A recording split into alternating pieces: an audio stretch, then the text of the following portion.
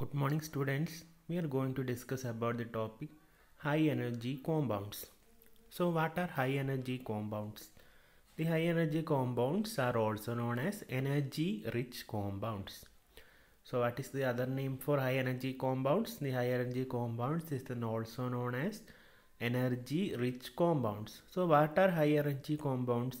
The high energy compounds are the compounds which on hydrolysis yield energy equal to or greater than ATP.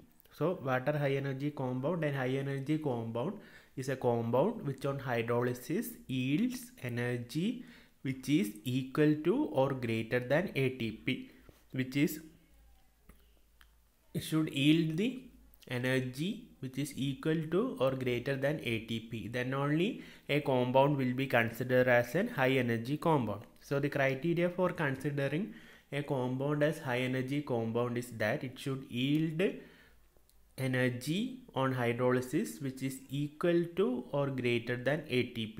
That it should yield an energy which is greater than minus 7.3 kilocalorie per mole or equal to minus 7.3 kilocalorie per mole. So the energy produced by hydrolysis of ATP is equal to minus 7.3 kilocalorie per mole.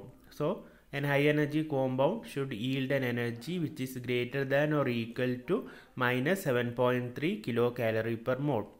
And those compounds which yield energy less than minus 7.3 kilocalorie per mole are known as low energy compounds.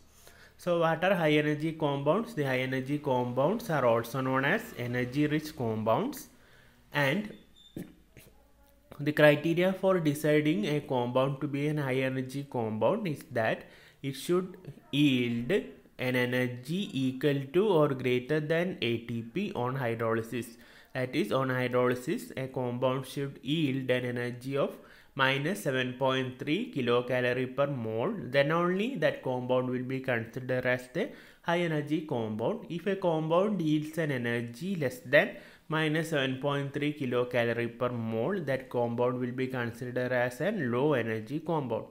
അപ്പോൾ നമ്മൾ ഇന്ന് discuss ചെയ്യാൻ പോകുന്നത് high energy കോമ്പൗണ്ട്സിനെ കുറിച്ചാണ്. അപ്പോൾ high energy compounds എന്ന് വെച്ചാൽ എന്താണ്? ഹൈ എനർജി കോമ്പൗണ്ട്സിൻ്റെ വേറെ പേരാണ് എനർജി റിച്ച് കോമ്പൗണ്ട്സ് എന്ന് പറയുന്നത്. അപ്പോൾ ഒരു കോമ്പൗണ്ടിനെ നമ്മൾ ഹൈ എനർജി കോമ്പൗണ്ടായിട്ട് കൺസിഡർ ചെയ്യണമെങ്കിൽ ആ കോമ്പൗണ്ട് എന്ത് ചെയ്യണം? ഹൈഡ്രോളിസിസ് ചെയ്യുമ്പോൾ ആ കോമ്പൗണ്ട് ഹൈഡ്രോളിസിസ് ചെയ്യുമ്പോൾ ATP ഹൈഡ്രോളൈസ് ചെയ്ത് കിട്ടുന്ന എനർജിയോട് ഈക്വൽ ആയിട്ടുള്ള എനർജി പ്രൊഡ്യൂസ് ചെയ്യണം, അല്ലെങ്കിൽ അതിൽ കൂടുതൽ എനർജി പ്രൊഡ്യൂസ് ചെയ്യണം. അപ്പോൾ ATP ഹൈഡ്രോളൈസ് ചെയ്യുമ്പോൾ കിട്ടുന്ന എനർജിയാണ് minus 7.3 kilocalorie per mole. അപ്പോൾ ആ എനർജി കിട്ടണം, എന്നാൽ മാത്രമേ ആ കോമ്പൗണ്ടിനെ നമ്മൾ എന്തായിട്ട് കൺസിഡർ ചെയ്യൂ?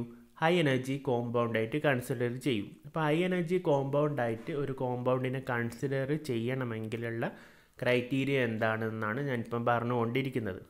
അപ്പോൾ ഒരു കോമ്പൗണ്ട് ഹൈഡ്രോളൈസ് ചെയ്ത് കഴിഞ്ഞാൽ അത് ATP ഹൈഡ്രോളൈസ് ചെയ്യുന്ന എനർജിക്ക് ഇക്വാലൻ്റ് ആയിട്ടുള്ള എനർജി അല്ലെങ്കിൽ അതിൽ കൂടുതൽ എനർജി പ്രൊഡ്യൂസ് ചെയ്താൽ മാത്രമേ ആ കോമ്പൗണ്ടിനെ നമ്മൾ ഹൈ എനർജി കോമ്പൗണ്ടായിട്ട് കൺസിഡർ ചെയ്യും.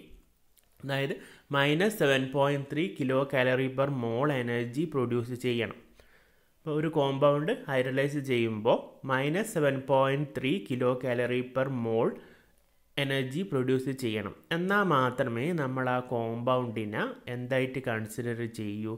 ഹൈ എനർജി കോമ്പൗണ്ടായിട്ട് കൺസിഡർ ചെയ്യും. അപ്പോൾ അതിൽ കുറവ്, അതായത് minus 7.3 kilocalorie per മോളിൽ കുറവ് എനർജിയാണ് ഒരു കോമ്പൗണ്ട് ഹൈഡ്രോളിസിസ് വഴി പ്രൊഡ്യൂസ് ചെയ്യുന്നതെങ്കിൽ ആ കോമ്പൗണ്ടിനെ നമ്മൾ ലോ എനർജി കോമ്പൗണ്ടായിട്ടാണ് കൺസിഡർ ചെയ്യുക. അപ്പോൾ ഹൈ എനർജി കോമ്പൗണ്ടിൻ്റെ വേറെ പേരാണ് എനർജി റിച്ച് കോമ്പൗണ്ട്. ഒരു കോമ്പൗണ്ടിനെ ഹൈ എനർജി കോമ്പൗണ്ടായിട്ട് കൺസിഡർ ചെയ്യണമെങ്കിൽ ആ കോമ്പൗണ്ട് ATP ഹൈഡ്രോളൈസ് ചെയ്യുന്ന എനർജിയോട് ഈക്വൽ ആയിട്ടുള്ള എനർജി അല്ലെങ്കിൽ അതിൽ കൂടുതൽ എനർജി ഹൈഡ്രോളിസിസ് വഴി പ്രൊഡ്യൂസ് ചെയ്യണം. എന്നാൽ മാത്രമേ ആ കോമ്പൗണ്ടിനെ നമ്മൾ ഹൈ എനർജി കോമ്പൗണ്ടായിട്ട് കൺസിഡർ ചെയ്യും. അപ്പോൾ minus 7.3 kilocalorie per മോളിൻ്റെ താഴെ എനർജി പ്രൊഡ്യൂസ് ചെയ്യുന്ന കോമ്പൗണ്ട്സിനൊക്കെ നമ്മൾ എന്തായിട്ടാണ് കൺസിഡർ ചെയ്യുക? ലോ എനർജി കോമ്പൗണ്ട്സ് ആയിട്ടാണ് കൺസിഡർ ചെയ്യുക. And the peculiarity of high energy compounds is that it contain phosphate group except acetyl-CoA, hence they are called high energy phosphate. So, so the high energy compounds are also known as high energy phosphates because they contain phosphate group except acetyl-CoA. So, what are the two names of high energy compounds? The two names of high energy compounds are energy rich compounds and high energy phosphates. So why are high energy compounds known as high energy phosphates? Because all the high energy compounds contain phosphate group except acetyl-CoA. So they are also known as high energy phosphates. So what are the two names of high energy compounds? The two names of high energy compounds are energy rich compounds and high energy phosphates. They are also known as high energy phosphates because they contain phosphate group except acetyl-CoA. The high energy compounds contains high energy bonds which yields energy upon hydrolysis. So what type of bonds are present in high energy compounds? The high energy compounds consist of high energy bonds which yield energy on hydrolysis. So the peculiarity or the importance of the high energy compounds is that it contains high energy bonds which yields energy on hydrolysis, and these high energy bonds are notated by a sigil symbol. And who invented this notation? Fritz Albert Lippmann invented this notation. So high energy compounds are the compounds which contains high energy bonds, and these high energy bonds can be represented by a symbol known as squiggle, and this notation or this symbol was founded by Fritz Albert Lippmann. So what are the peculiarities of high energy compounds? High energy compounds are also known as energy rich compounds or high energy phosphates because they contain phosphate group except acetyl-CoA. And what are high energy compounds? They are the compounds which produce energy equivalent to or greater than ATP on hydrolysis. And what type of bond is present in high energy compound? The high energy compound consists of high energy bonds which yield high energy on hydrolysis, and it is represented by a squiggle symbol which is given by Fritz Albert Lippmann. So next we will look into the classification of high energy compounds. The high energy compounds are classified into mainly 5 groups. They are pyrophosphates, enol phosphates, acyl phosphates, thiol phosphates, and gonadophosphates or phosphagens.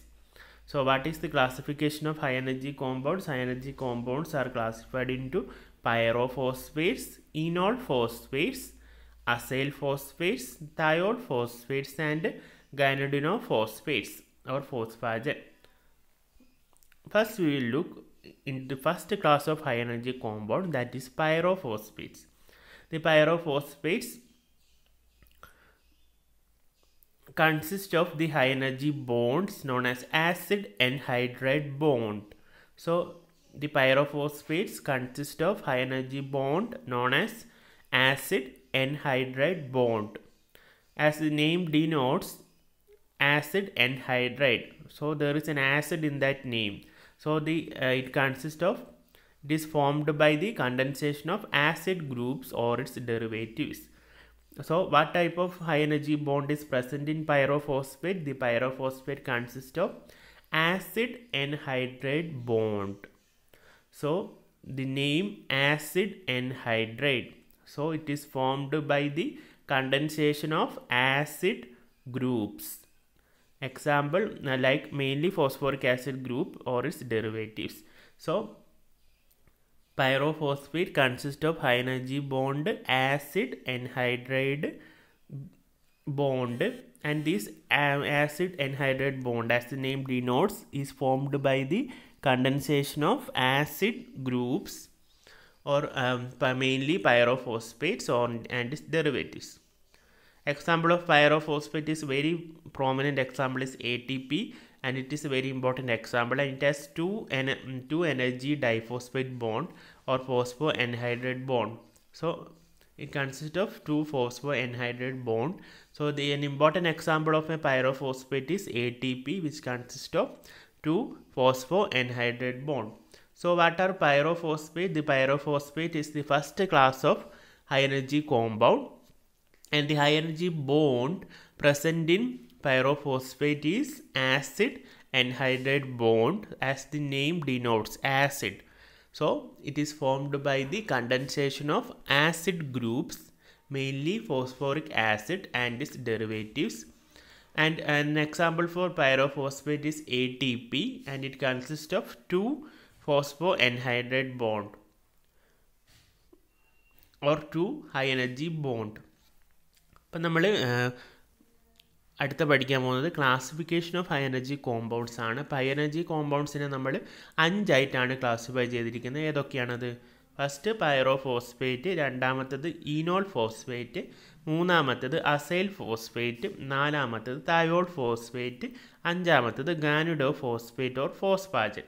അപ്പോൾ ആദ്യം നമ്മൾ പഠിക്കാൻ പോകുന്നത് pyrophosphate ആണ്. അപ്പോൾ പൈറോഫോസ്ഫേറ്റിലുള്ള high energy ബോണ്ടാണ് acid എൻഹൈഡ്രൈഡ് bond. അപ്പോൾ ഈ acid എൻഹൈഡ്രൈഡ് bond, അപ്പോൾ ആ പേരൊന്ന് ശ്രദ്ധിക്കുക. അപ്പോൾ പേരിൽ ആസിഡ് എൻഹൈഡ്രൈഡ് എന്നുണ്ട്. ഇപ്പോൾ ഒരു ആസിഡ് അവിടെ ഉണ്ട്, ആദ്യം തന്നെ തുടക്കത്തിൽ ഒരു ആസിഡ് എന്ന വേർഡ് അവിടെ ഉണ്ട്. അപ്പോൾ അത് ഫോം ചെയ്യുക എങ്ങനെയാണ്? ആസിഡിക് ഗ്രൂപ്പ്സിൻ്റെ കണ്ടൻസേഷൻ വഴിയാണ് എന്ത് ഫോം ചെയ്യുന്നത്? ആസിഡ് എൻഹൈഡ്രൈഡ് ഗ്രൂപ്പ് ഫോം ചെയ്യുന്നത്. അപ്പോൾ ഈ ആസിഡ് എൻഹൈഡ്രൈഡ് ബോണ്ടാണ് പൈറോഫോസ്ഫേറ്റിലെ ഹൈ എനർജി ബോണ്ട്. അത് ഫോം ചെയ്യുന്നത് ആസിഡിക് ഗ്രൂപ്പ്സ് അല്ലെങ്കിൽ ആസിഡ് ഗ്രൂപ്പ്സിൻ്റെ കണ്ടൻസേഷൻ വഴിയാണ്, മെയിൻലി ഫോസ്ഫോറിക് ആസിഡാണ്. പിന്നെ അതിൻ്റെ ഇമ്പോർട്ടൻ്റ് ആയിട്ടുള്ള ഒരു എക്സാമ്പിളാണ് ATP. ATPക്ക് എത്ര ഹൈ എനർജി ബോണ്ട് ഉണ്ട്? 2 high energy bond, known as phospho എൻഹൈഡ്രൈഡ് bond. ഇപ്പോൾ ATPൻ്റെ ഫുൾ ഫോം നിങ്ങൾക്കറിയാം, അഡിനോസിൻ ട്രൈഫോസ്ഫേറ്റ്. അപ്പോൾ ATP ഹൈ എനർജി കോമ്പൗണ്ടായിട്ട് എങ്ങനെയാണ് ആക്ട് ചെയ്യുന്നതെന്ന് നമ്മൾ അടുത്ത ക്ലാസ്സിൽ ഡീറ്റെയിൽ ആയിട്ട് പഠിക്കും. Second class of high energy compound is enol phosphate. The bond present here is enol phosphate bond. അപ്പോൾ enol phosphate consists of enol phosphate bond, and it is formed when phosphate group attached to a hydroxyl group which is bounded to a carbon atom having double bond. So look into the figure how the enol phosphate bond is formed. You can see that a phosphate group is attached to a carbon atom containing hydroxyl group CO. You can see a CO and other part will be an H. So it is COH. To the COH phosphate group is attached, and also this carbon atom contains a double bond, which you can see the carbon atom is attached to CH2 group by a double bond. So how the enol phosphates are formed? Enol phosphate is formed by attachment of phosphate group to a carbon atom containing hydroxyl group. So phosphate group is attached to COH, and also this carbon atom contains a double bond. You can see C is attached to CH2 by a double bond. Example for enol phosphate is phosphoenol pyrovate. So the high energy bond present in enol phosphate is enol phosphate bond. So it is very easy, you can easily remember. The enol phosphate consists of enol phosphate high energy bond. And how this enol phosphate high energy bond is formed? It is formed by the attachment of phosphate group to the carbon atom containing an hydroxyl group. That is, you can see phosphate group is attached to COH group. Phosphate group is attached to carbon atom containing OH group, COH, and it also should contain a double bond. And you can see a C carbon atom is attached to CH2 by a double bond. An example for enol phosphate is phosphoenol pyrovate. You know this phosphoenol pyrovate already you had studied in your biochemistry class or in your microbial metabolism class. Phosphoenol pyrovate is an important part of which cycle? Glycolysis. So you will be learning glycolysis in your biochemistry paper in detail. So you know the phosphoenol pyrovate is a high energy compound coming from glycolysis. So enol phosphates consist of what type of bond? It is easy to remember. It contains enol phosphate high energy bond. And how enol phosphate high energy bond is formed? It is formed by the attachment of phosphate to a carbon atom containing hydroxyl group, that is COHP, and this carbon atom is attached to other carbon atom by a double bond. Example is PEP or phosphoenol pyruvate, which we will derive from glycolysis. Next class of high energy compound is acyl phosphate. Acyl phosphate is 1,3-bisphosphoglycerate. So the example of acyl phosphate is 1,3-bisphosphoglycerate, which also comes from glycolysis. If you remember the glycolysis, you can easily identify these compounds. So the 1,3-bisphosphoglycerate is an example for acyl phosphate. So how these acyl phosphate are formed? It consists of a high energy bond formed by reaction of a carboxylic acid group. You can see in the figure in the first carbon. So you look into the figure, you can see in the first carbon it consists of carboxylic acid group, C double bond O. You can see a C double bond O group, and attached to it you can see a phosphate group OPO2 OPO32 minus. You can see a phosphate group attached to it in a red ink. So how acyl phosphate are formed? Acyl phosphate are formed by the attachment of phosphate group to a carboxylic acid group. So it occurs between the reaction between carboxylic acid group and a phosphate group. So acyl phosphate are the third class of high energy compound. The example of high energy compound is example of acyl phosphate is 1,3-bisphosphoglycerate, which also comes from glycolysis. And how it is formed is that it consists of a carboxylic acid group. In this figure, it is in the first carbon. It consists of carboxylic acid group, that is C double bond O. Attached to it there is a phosphate group which is indicated in red inks. അപ്പോൾ മൂന്നാമത്തെ high energy കോമ്പൗണ്ടാണ് acyl phosphate. അപ്പോൾ acyl ഫോസ്ഫേറ്റിൻ്റെ എക്സാമ്പിളാണ് 1,3-bisphosphoglycerate. അപ്പോൾ ഇത് എവിടെ നിന്നാണ് വരുന്നത്? ഗ്ലൈക്കോളിസിസിൽ നിന്നാണ് വരുന്നത്. അപ്പോൾ ഇതെങ്ങനെയാണ് ഫോം ചെയ്യുന്നത് വെച്ചാൽ ഈ phosphate group carboxylic acid ഗ്രൂപ്പിനോട് attach ചെയ്തിട്ടാണ് എന്ത് വരുന്നത്? അസൈൽ ഫോസ്ഫേറ്റ് ഫോം ചെയ്യുന്നത്. ഇപ്പോൾ നിങ്ങൾക്ക് ഫിഗർ നോക്കിക്കഴിഞ്ഞാൽ കാണാം. ഇപ്പോൾ കാർബൺ ആറ്റം 1ൽ എന്തുണ്ട്? ഒരു കാർബോക്സിലിക് ആസിഡ് ഗ്രൂപ്പ് ഉണ്ട്. ഒരു C ഡബിൾ ബോണ്ട് O നിങ്ങൾക്ക് കാണാം. അതൊരു കാർബോക്സിലിക് ആസിഡ് ഗ്രൂപ്പാണ്. മാത്രമല്ല അതിനോട് അറ്റാച്ച് ചെയ്തിട്ട് ഒരു ഫോസ്ഫേറ്റ് ഗ്രൂപ്പും ഉണ്ട്. അപ്പോൾ ഫോസ്ഫേറ്റ് ഗ്രൂപ്പ് ഇൻഡിക്കേറ്റ് ചെയ്യുന്നത് റെഡ് കളറിലാണ്. അപ്പോൾ റെഡ് കളറിൽ നിങ്ങൾക്ക് കാണുന്നത് ഫോസ്ഫേറ്റ് ഗ്രൂപ്പാണ്. അത് അറ്റാച്ച് ചെയ്തിരിക്കുന്നത് ഒരു കാർബോക്സിലിക് ആസിഡ് ഗ്രൂപ്പാണ്. അപ്പോൾ ഈ കാർബോക്സിലിക് ആസിഡ് ഗ്രൂപ്പും ഫോസ്ഫേറ്റ് ഗ്രൂപ്പും തമ്മിൽ റിയാക്ട് ചെയ്തിട്ടാണ് അസൈൽ ഫോസ്ഫേറ്റ്സ് ഫോം ചെയ്യുന്നത്. മനസ്സിലായല്ലോ? അപ്പോൾ അസൈൽ ഫോസ്ഫേറ്റ് ഫോം ചെയ്യുന്നത് എങ്ങനെയാണ്? കാർബോക്സിലിക് ആസിഡ് ഗ്രൂപ്പും ഫോസ്ഫേറ്റ് ഗ്രൂപ്പും റിയാക്ട് ചെയ്തിട്ട്. Fourth class of high energy compound is thiol phosphate. Here high energy phosphate bond is absent. Instead high energy thioester bond is present. So name of the fourth class of high energy compound is thiol phosphate. As the name indicates, it consists of thiol high energy thioester bond. So thiol phosphate consists of high energy thiol ester bond. So the name of the fourth class of the high energy compound is thiol phosphate. As the name indicates, it consists of high energy bond thiol ester high energy bond, and the high energy phosphate bond is absent in the case of thiol ester bond or thiol phosphates. I had already told in the first section that all the high energy compounds consist of high energy phosphate bond except acetyl CoA. So the example for thiol phosphate is acetyl CoA. So how this thiol phosphate bond or thioester bond is formed? Thioester bond result from a reaction between a thiol group Thiol group is SCOA, that is S coenzyme A, that is sulfur attached to coenzyme A, and the carboxylic acid group. You can see a C double bond O. So SCOA or thiol group is attached to a carboxylic acid group, that is C double bond O. So what are thiol phosphate? Thiol phosphate, as the name indicates, contains thiol ester bond. So thiol phosphate, as the name indicates, contains thiol ester bond, and they lack high energy phosphate bond. So instead of high energy phosphate bond, the thiol phosphate consists of thiol ester bond.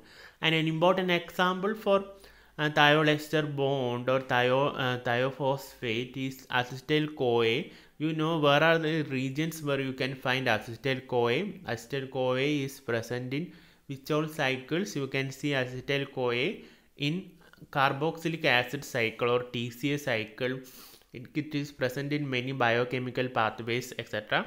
And how it is formed? It is formed by a reaction between a thiol group, that is that is sulfur attached to a coenzyme A, is known as thiol group, that is SCOA, with the carboxylic acid group.